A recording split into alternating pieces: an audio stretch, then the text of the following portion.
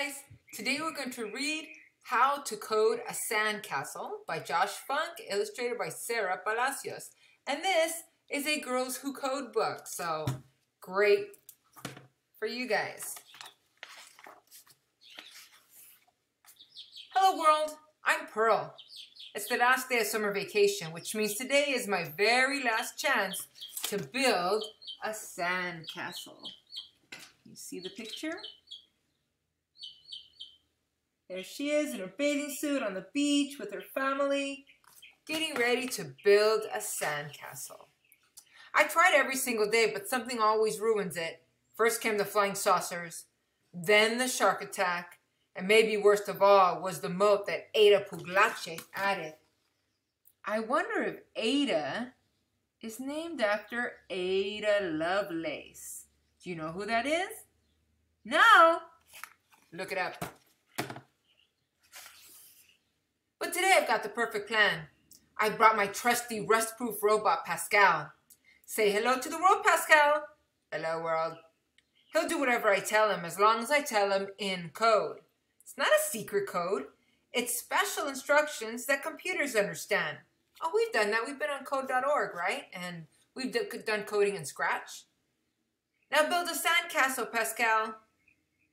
Processing, processing, processing. I guess he doesn't know how to do that. But a coder takes one big problem and breaks it into several smaller ones. If I give Pascal enough instructions that he does know, we'll build this castle in no time. It'll be easy. So there is Pascal. There she is. Small problem number 1. Find a place to build. Pascal, find a flat spot away from all dogs and frisbees. Oh, he went into the ocean. No, Pascal, we need to be on land. Oh, now he went in the parking lot. Too far! I guess I need to be very specific with my instructions. Pascal, find a flat spot on the sand that isn't too close to the water. This isn't as easy as I thought, but at least we have a place to build. My gosh, that would have been funny trying to build it on the water, right?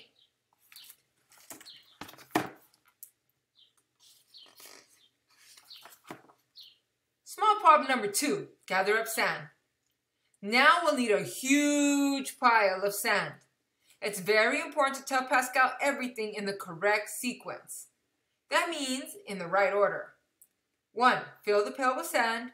2, dump the sands on our spot. 3, pat the sand down. Great job, Pascal. Let's do it again. Fill the pail, dump the sand, pat it down. And again, fill, dump, pat. This is getting so boring because you have to tell them the same thing over and over again, right? You're repeating your instructions. There must be a coding trick I can use. Aha! A loop. When you need to repeat something in code, you can use a loop. Pascal, loop this sequence. 1, fill the pail with sand. 2, dump the sand on our spot. 3, pat the sand down. This still might take a while. I'm going to relax while you work. But look how many times he can do it now. When you use a loop, that makes things so much faster. Instead of having to write that code over and over. So she's lying down on the sand, resting. Ooh. Uh-oh. I think that's big enough. Time for a break, Pascal. That's a lot of sand. How big a sandcastle is she gonna make? Small problem number 3. Shape and decorate the castle. Let's each find some fancy decorations and bring them back here. I've got seashells. What do you have, Pascal? That's way too big. You need to find something smaller. And maybe something that's not alive. We need something that isn't moving because now he brought her a crab. Pascal, that's not ours. He took the baby's pacifier away. Maybe I need to give him better instructions. An if-then-else should do the trick. I know that if-then. I've seen that in coding. If the item you see is small and doesn't move and doesn't belong to anyone, then bring the item back to the castle, else find something different. Perfect. Let's shape the castle and decorate. Okay, those are perfect, right? You can do that, a seashell and some leaves. Good thing she thought of that if-then-else sequence. Ooh, nice job. Now our castle is finally finished. Wait here. Look at that. There they are working on it all together. I'll be right back with some toys. Looks pretty good, doesn't it? They did a great job. Oh no! Are you ready to play? Oh no, what happened? Of course, it's high tide and our castle, it's all gone. Go ahead, P. You can't make a moat today.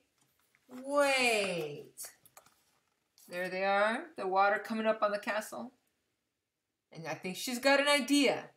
A moat? Because you know, moats were made to protect the castles, right? That's why we have moats. A moat would have protected the castle from the tide. If only I had thought of a moat earlier. It took half the day to figure out how to code a sandcastle. But hold on. I already wrote the code to build the sandcastle. I can easily use all that code again. 1, find a place to build. 2, gather up sand. 3, shape and decorate the castle. But we're not done, because once you write the code, you could just use it again, right? You don't have to rewrite it. Now we've got a new problem. What's the new problem? What did you want to build around that castle? I think a new sequence should solve this small problem. Small problem 4, build a moat. And I know how to write one of those. Let's try. 1, dig around the outside of the castle. 2, fill the pail with sand. 3, empty the pail away from the castle. And we need to repeat that until we've gone all around the castle. I know, another loop. 1, dig around the outside of the castle. 2, fill the pail with the sand. 3, empty the pail away from the castle. Because once you write the code, it's done, right? Just repeat it. And she knows now to use a loop to make things easier. That's enough, Pascal. Hooray! Our sandcastle is finally finished and safe from the ocean.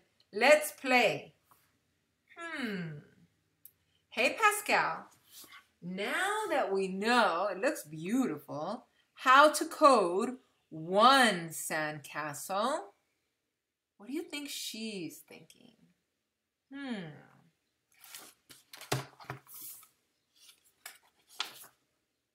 We can code an entire kingdom. Oh my goodness, right? Because once you have the code, you can just do it again and again and again. Loop all the code together to make more than one. Return the end. And I want you to notice that text. You see the way the text is written with those parentheses and the slashes? Because that's how coders write. And this book is dedicated to girls. Because maybe you will become a famous coder someday. And you'll say, I remember learning how to code at Roybal-Allard Elementary School. Have a great weekend, guys. I'll see you Monday.